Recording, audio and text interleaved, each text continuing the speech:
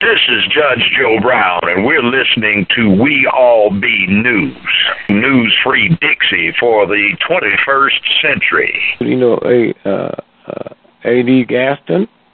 No, I remember A.D., yeah. Well, he came Secretary of Treasury under Wallace, man. Yeah, A.D. was very wealthy. He was a multi-millionaire, too, right? I mean, A.D. Gaston. Well, a millionaire ain't no wealth, man. That motherfucker had big money, man. He was a brother. He lived to be up. I'm sorry. In that burial insurance. See? Burial insurance. Okay? Nobody had ever heard of it before him. And so he went to a white boy and borrowed $1,500. Put him an office together, got all the legal stuff, you know. And it was for a penny. Penny a week. And in the process, two of the brothers he had insured, they got in a knife fight that night and killed each other. So he went back to the white dude and said, "Hey man, let me tell you, man, what happened to me today." So he said, "I need to borrow about $5,000. And he laid them niggas out, man. New suit, new shoes, new pants, new drawers, new everything. And the word got out all over the country, man. Niggas, here's the picture of these niggas here, and all it cost was a penny. That's how he got into. And that thing took off so big, even white folks started doing it. Oh, wow, he started that.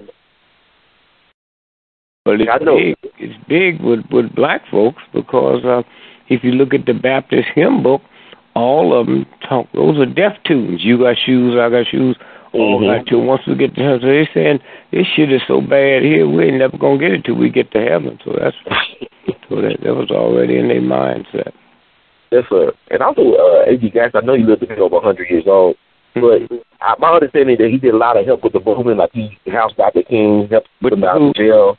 Is that true? Like, you had hotels that Dr. King that he could stay at in Birmingham? Oh, yeah, man. He put a whole lot of money into it. He was something else. And I also want to verify a story. I don't know if you, I mean, my understanding is towards the end of the Montgomery bus boycott, the city wanted to sell the bus company or whatever. And I believe that they wanted to sell the bus. I don't know what's wrong with the phone, man. Either yours or mine, but okay. You're talking real fast, it goes into static. So what were you saying now? I was saying, like, it's a story that I read about. I just want to verify what about you. They said that A.G. Gaston and another man, S.B. Fuller, approached Dr. King and company towards the end of the Montgomery bus boycott. So they said the city wanted to sell the bus company, and Dr. King refused. So they said they wanted to pull their money together. A.G. Gaston and S.B. Fuller and some other folks. King wasn't no fucking businessman, man.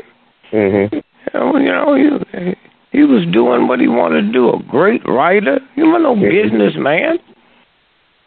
Shit, when the last time you heard of a fucking football player doing anything else other than football? Which is nothing. I mean, but towards the end, his last speech, he did come around to about the economic piece. But he didn't say him. Right, of course. Okay? He didn't say he was going to do it. What did Malcolm X do, business-wise? Huh?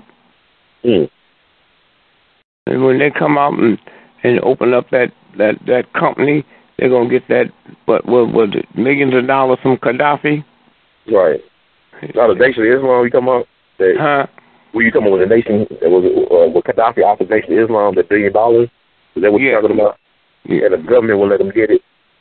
Yeah, well, you have to be a fool to buy the product. Gaddafi is a government agent, and you're going to buy some shit from them that them niggas put out? Huh? That's right. Everybody died from poison.